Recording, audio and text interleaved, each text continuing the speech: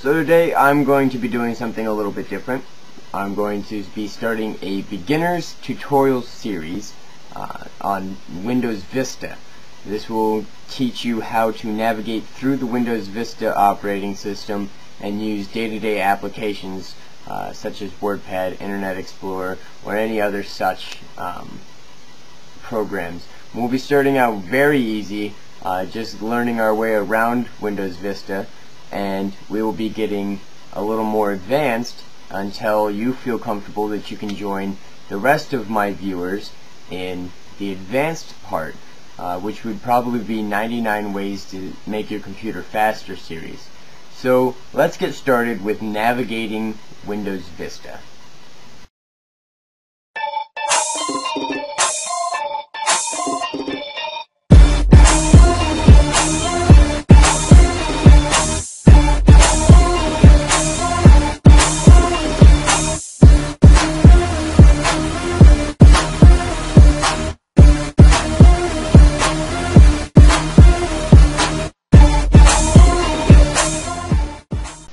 Okay, so for basic navigation, we're going to start out with your taskbar down at the bottom of your screen. For basic navigation of your taskbar, we're going to start at the right-hand bottom corner of your taskbar. You'll notice some icons. Maybe I have more than you do. These icons are all active programs that are running in the background. As you can see, I have my MSN Messenger here, the volume control, my internet status, and my screen recording program all going on here. So these are all running programs. You can right click them if you would like and exit them, and some of them give you some options, so you can check that out if you would like.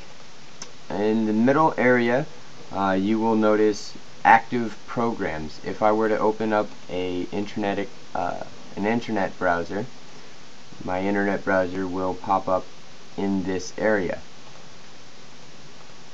Alright, moving to the left, these are icons that your Windows has picked up that you use often. As you can see, mine is Mozilla Firefox and PokerStars. There's some also maybe some in this area here where you see the two arrows that are just there set by default. And of course, at the left hand side you have your start button. You can click this.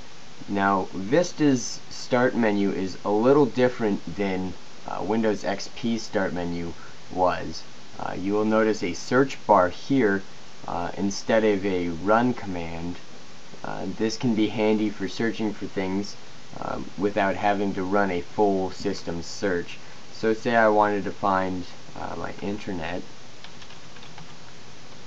I type in internet, and it brings up a whole bunch of options that have internet associated with them, such as my Internet Explorer is the first one, and my Mozilla Firefox. Okay, so we're back at the main start menu now, and on the right hand side you will notice your name, your computer name here. We're going to start here and move our way down. So this folder with your PC name on it is a folder in which you store all of your files, all of your personal files. Here you can find your contacts list.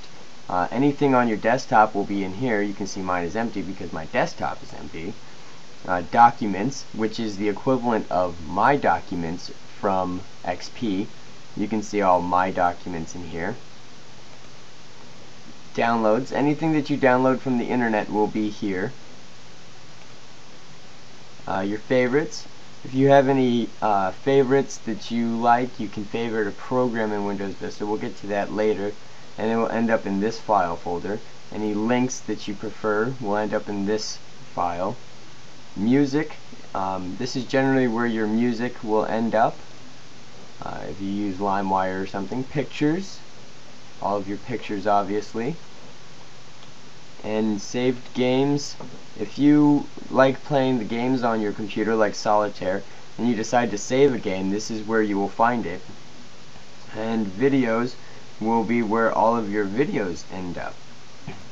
Okay, So on to the start menu again, Documents. If you want to bypass the PC Users folder, you can go down and just go into your Documents, as we visited earlier, my Pictures, my Music, or my Games folder. Alright, so now that we have that portion done, we can move on to Recent Items. This is also a feature in the older Windows.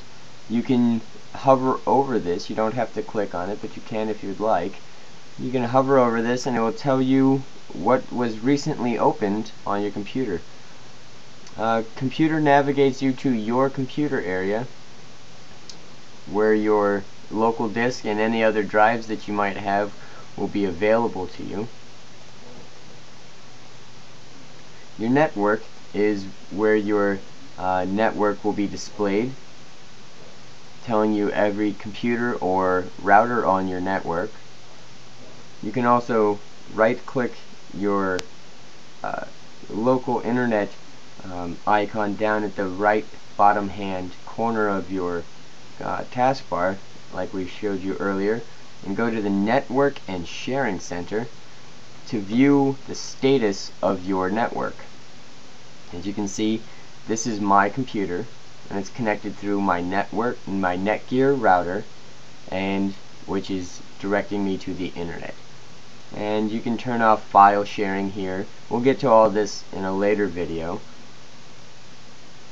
Alright, now Control Panel is the next area we're going to be talking about, because we're going to be visiting this area quite often in this video series.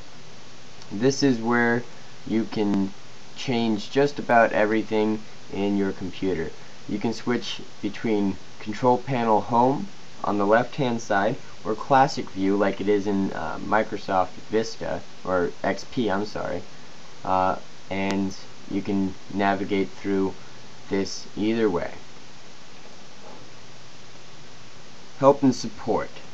This is an area where I like to direct a lot of my beginner users for help.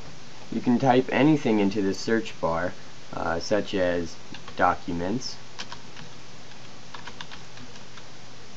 and it will give you a list of things, best results that display the word Documents, such as working with the Documents folder, or what happened to my Documents folder.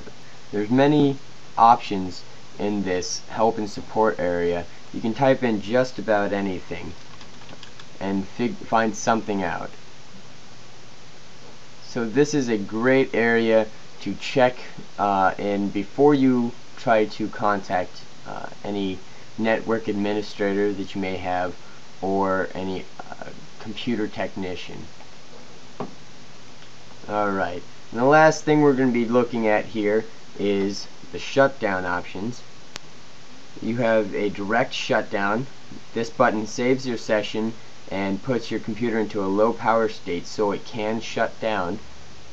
This button right here locks the computer, which when you lock your computer, you will need your password, your login password, to get back into it.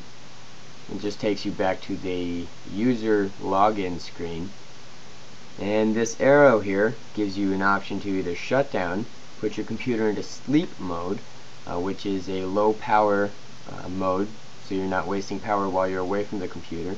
Restart, you can lock the computer just like with this button. Log off, which will just take you to the user sign-in screen, or switch a user from this button. So this will conclude the first portion. Like I said, it was a pretty simple video. This was just navigating Windows Vista. If you have any questions or comments, please leave them below in a comment, and I will make sure to get back to them. So I hope this video helped you navigate through Vista a little more confidently. And as always, if you like my work, please comment, rate, and subscribe. If you have any questions or concerns, you can also leave them below in a comment, and I will make sure to get back to them as soon as possible. If you'd like to request a video, please message me in my YouTube inbox, or leave them below in a comment as well. So please make sure to subscribe right up here at the yellow button. It would be greatly appreciated. Until next time, this is Jeff with Rogue 7 Tech Support bidding you farewell.